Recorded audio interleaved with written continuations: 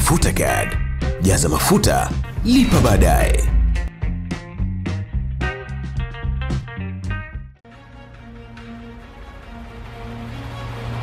Mfahamu Rais Mteule wa Nigeria alivyokwepa kuingia jela, akaingia Ikulu. Makala hii imeandaliwa na Joseph Muhozi Joseph Lai. Msimulizi wako ni mimi, Harun Tambwe. Ule msemo wa wenyeji wa pwani ya Afrika Mashariki, mtoto wa nyoka ni nyoka, umepata maana zaidi nchini Nigeria, taifa lenye watu wengi zaidi barani Afrika, ambapo kati ya raia zaidi ya milioni 206 wa taifa hilo, ninakuletea simulizi ya maisha ya raia mmoja aliyeubariki msemo huu. Maisha yake yamejaa visa na mikasa, kutoka kwenye kuukwepa mlango wa jela. Sasa anaingia kwenye lango la Ikulu ya Nigeria na kukalia kiti cha mtawala mkuu wa taifa hilo. Ni Bola Ahmed Adekunle Tinubu, mtoto wa mwanamke wa shoka Abibatu Mogaji, aliyekuwa mfanyabiashara katika soko la jijini Lagos.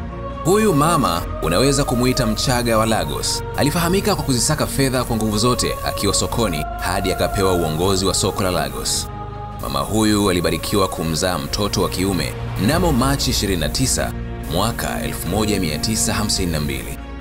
Hata hivyo, tarehe ya kuzaliwa kwa mtoto huyu nayo ilikuja kuwa tatizo. Nitakueleza. Alihakikisha kuwa mwanaye anakwepa ile imani kuwa mahitaji muhimu ya binadamu ni chakula, mavazi na makazi. Akahakikisha anabeba imani walioificha wazungu kuwa mahitaji muhimu ya binadamu ni fedha, mamlaka na heshima. Waingereza wanaita money, power and respect. Ukipata hivyo, mengine yote yanakuwa ndani yake. Huyu mama aliishi miaka takriban 96 akimwona mwanaye anapopata fedha hadi kuvishtua vyombo vya dola vya Marekani akiwa na umri mdogo. Baba yake alikuwa wapi? Hatujui, maana asiyetajwa hujua na lake halipo. Kwa nguvu ya fedha ya huyu mama, Bola Tinubu alipata nafasi ya kusoma nchini Marekani katika chuo cha Richard J. Dale College kilichopo Chicago, na baadaye katika chuo kikuu cha Chicago State alipohitimu shahada ya science ya uhasibu, yani Bachelor of Science degree in accounting. Hata hivyo, swala la umri wa Tinubu bado ni mjadala mkubwa nchini Nigeria, kwani mara kadhaa amewasilisha nyaraka ambazo zimekinzana. Mfano, mnamo mwaka 1999 aliwasilisha nyaraka kwenye Tume Huru ya Taifa ya Uchaguzi ambazo zilidai amezaliwa mnamo mwaka 1954. Hii ni badala ya mwaka 1952 ya awali. Pia majina ya shule za awali, msingi na sekondari yalikuwa yanatofautiana katika nyaraka hizo. Mwaka 2022 alipoamua kuwania urais, aliwasilisha nyaraka zisizoonyesha shule ya msingi wala sekondari. Aliona isiwe tabu mgawanyiko wa shule za sekondari na msingi wa nini, wakati yeye ni msomi wa shahada. Tukirejea kwenye maisha yake ya nyuma, baada ya kumaliza masomo yake nchini Marekani, Tinubu alirejea nchini Nigeria mnamo mwaka 1983. Hata hivyo, maisha yake akiwa nchini Marekani yalionekana kuwa ni ya mtu mwenye fedha nyingi sana, kiasi cha kuvishtua vyombo vya dola nchini humo. Raia huyo wa Nigeria aliendelea kula bata na wazungu wakaendelea kufuatilia mienendo ya bata lake. Mnamo mwaka 1983 alirejea nchini Nigeria akiwa na fedha nyingi, kisha akapata nafasi ya kufanya kazi kwenye kampuni ya Kimarekani iliyowekeza nchini humo kwenye sekta ya mafuta, Mobil Oil. Alifanya kazi kwa bidii na maarifa. Hatimaye Wamarekani wakamkubali kuwa ni jembe, wakampa ukuu wa taasisi hiyo nchini Nigeria, yaani akawa bosi mkuu wa Mobil Oil Nigeria. Hata hivyo, serikali ya Marekani ilikuwa inaendelea na uchunguzi wake kuhusu fedha alizokuwa anamiliki katika akaunti kadhaa nchini humo. Tinubu alifanyiwa uchunguzi na mwaka 1993 mali zake zikakamatwa kwa madai ya kuwa alijihusisha na uwakala wa wafanyabiashara wawili wa dawa za kulevya wa Chicago katika miaka ya 1990. Nyaraka zilizowasilishwa mahakamani dhidi yake zilieleza kuhusu tuhuma hizo. Inaelezwa kuwa Tinubu alivaa kesi hiyo iliyokuwa inatishia kumfunga jela maisha au kifungo kirefu. Akayamaliza na serikali inadaiwa kuwa alilipa kiasi cha fedha kisichopungua $400,000 na 60,000 ambazo ni zaidi ya bilioni 1 za Kitanzania. Hatua hiyo haikumpunguzia nguvu Tinubu kuendelea kufuata kile alichofundishwa na mama yake: kusaka fedha, kisha mamlaka, kisha heshima. Baada ya kuzipatia fedha vizuri, sasa alianza safari ya kusaka mamlaka ya kiutawala, akiwa amezima jaribio la kumweka jela kwa kutumia fedha. Dawa ya moto ni moto. Tatizo la fedha linatatuliwa na fedha. Si unajua tena, wahenga wa Kizanaki wanasema penye udhia pana rupia. Tinubu alikuwa na rupia na akakutana na udhia. Hilo likapita mara moja. Akaendelea kulisaka hitaji muhimu la pili: mamlaka au nguvu ya utawala. Mnamo mwaka 1992 alijiunga rasmi na harakati za kisiasa. Akajiunga na chama cha Social Democratic Party. Akaanza kwa kasi kwenye ulingo wa siasa. Akachaguliwa kuwa mjumbe wa Seneti akiwakilisha jimbo la Lagos Magharibi. Mwaka 1993 ulifanyika uchaguzi wa kwanza wa kiraia wa rais wa nchi ya Nigeria, ambao ulijaa vitimbwi na malalamiko ya wizi wa kura. Juni 12 uchaguzi huo ulifutwa. Tinubu aliunda kundi la National Democratic Coalition lililobeba harakati za kushinikiza Mashood Abiola atangazwe kuwa mshindi wa kiti cha urais. Hata hivyo, alikutana na mkono wa chuma, ambapo mwaka 1994 afisa wa jeshi Sani Abacha aliipindua serikali na kutawala nchi hiyo kijeshi. Tinubu alikimbilia uhamishoni akikwepa kifo. Alirejea nchini humo mwaka 1998 baada ya Sani Abacha kufariki dunia. Aliendeleza harakati za kisiasa, ambapo alishinda katika uchaguzi wa mwaka 1999 kuwa gavana wa Lagos, nafasi ambayo ilimjenga kuwa mwanasiasa maarufu, akipitia vipindi vingi vigumu vya kukosolewa na kusifiwa vile vile. Alipakwa tope mara kadhaa kwa kuanzisha harakati za kulifanya jiji la Lagos kuwa la kisasa na kukomesha uhalifu. Alipata kashfa nyingi za rushwa na ufisadi wa kutupwa, lakini bado alisimama, maana alikuwa anaendelea kulitafuta hitaji la pili la nguvu za kimamlaka. Mwaka 2015 alipigwa na kitu kizito kichwani. Kama unavyofahamu, vyombo vya habari vina nguvu kubwa ya kukujenga ukaonekana nusu mtu nusu Mungu, na pia vina nguvu ya kukuboa hadi ukaonekana haufai hata kuvuta hewa. Kutokana na jinsi alivyokuwa anapambana kujijenga kisiasa na kuwasaidia wananchi wa Lagos kwa sera mbalimbali, huku akikutana na vitimbi vikubwa, lakini akatusua. Alianza kuwa juu, akazungumziwa kila kona kwa mazuri na mabaya. Waingereza wanasema when you are the top you become a topic.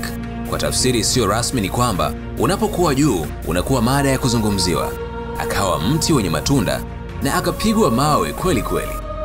Kwa mfano, mwaka 2009 alitajwa katika kashfa nzito, akidaiwa kuwa alihusika katika utakatishaji wa fedha na wizi wa fedha za umma, lakini tume ya makosa ya fedha na uchumi ilimsafisha baada ya kufanya uchunguzi.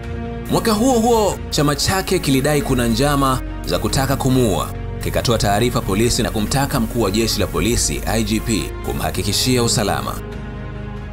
Sasa unakumbuka niligusia kuwa Tinubu aliwahi kuchunguzwa kwa kashfa ya kujihusisha na dawa za kulevya. Ikawa hivi, mwaka 2015 chombo kimoja cha habari maarufu nchini humo cha African Independent Television AIT kiliandaa na kurusha makala maalum ya video iliyofahamika kwa jina la The Lion of Borderline, ambayo ilieleza kwa kina kuhusu tuhuma za Tinubu kujihusisha na biashara ya dawa za kulevya, akiwa wakala wa wafanyabiashara wawili wa heroin raia wa Nigeria. Wafanyabiashara hao walitajwa kuwa ni Adeboyega Mwezi na Abiodun Ebele. Makala hiyo pia ilieleza kwa kina kuhusu tuhuma za rushwa na ufisadi, ikimwangushia jumba bovu Tinubu. Makala hiyo yenye urefu wa takriban saa moja ilimpaka tope zito. Uchafu mwingi ulizungumzwa juu ya Tinubu, tena kwa lugha ya picha na maelezo.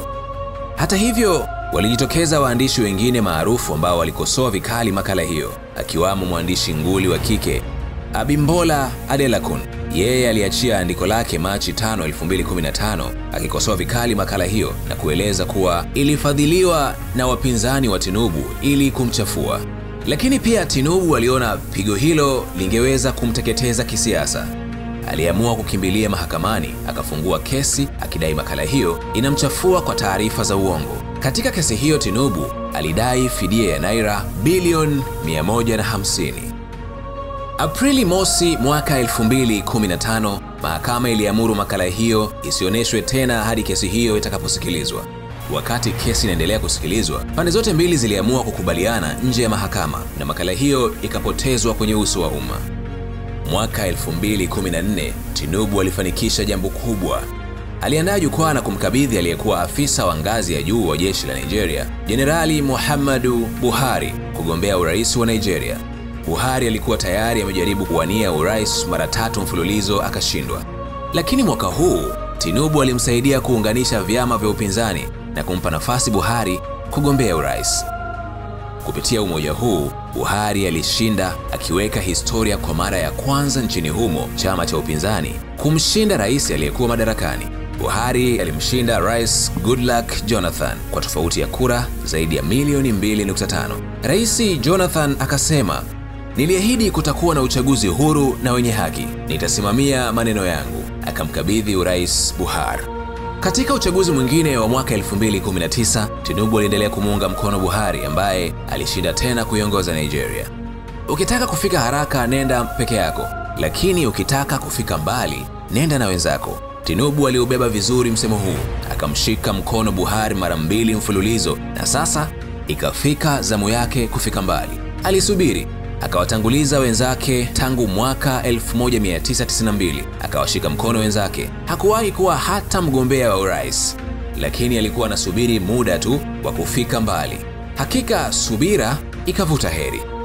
Tinubu akiwa ndiye raia wa Nigeria aliyeshika nafasi ya ugavana wa Lagos kwa muda mrefu zaidi, akaingia kwenye kinyang'anyiro cha urais akiomba mikoba ya Rais Buhari aliyemsogeza kwenye kiti hicho mara 2, mwaka 2014 na mwaka 2019.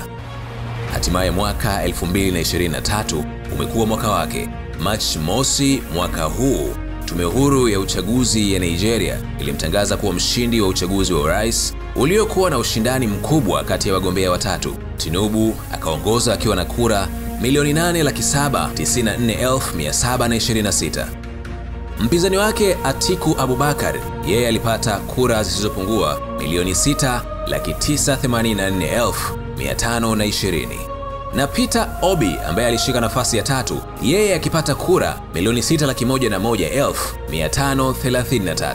Sasa baada ya kukwepa mishale yote, Tinubu anatarajia kuapishwa Mei 29 mwaka 2023 kuwa rais wa Nigeria na kufanikiwa kupata mahitaji yote matatu aliyofundishwa na mama yake, yaani fedha, nguvu ya utawala na heshima.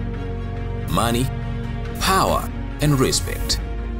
Akiwa na umri wa miaka 70, sasa ataitwa Mheshimiwa Rais Bola Tinubu.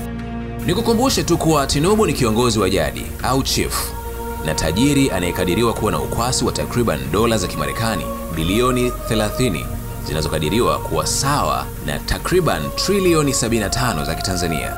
Hata hivyo, hakuna uthibitisho rasmi kuhusu ukwasi huu ambao umeripotiwa na vyombo vya habari mara kadhaa, lakini cha msingi fahamu tu kuwa ni mtu mwenye pesa nyingi kati ya wenye pesa nyingi barani Afrika.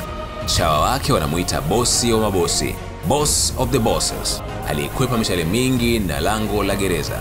Sasa anaingia lango la Ikulu. Mwandaji wa makala hii ni Joseph Muhozi Joseph Lai. Msimulizi wako ni mimi Harun Tambwe.